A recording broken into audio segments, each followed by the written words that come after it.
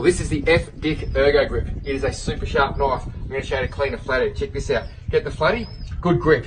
Slide in behind there and go all the way down until you hit that backbone. Then turn the knife on its side and run it parallel. Always important to have good control. Slide this all the way along. Now, this knife is possibly too sharp. I'll show you why. We want to just go down without cutting the actual skin, and we want to push across like that, separating the skin and the fillet. Once we've done a bit of separation, I get a cloth. If the magic all happens, we pull that away and all the bones remain there. So you'll see that? That is all the flathead rib bones. You don't want them, kids particularly, they're the nasty ones. And here, I just pull away that gut, and that is a perfect piece of flathead with no bones at all. Seriously, bit of panko crumbs, bit of butter, maybe even just a touch of chili and garlic. Or you can see like this, yum. Get yourself a dick, they are sensational.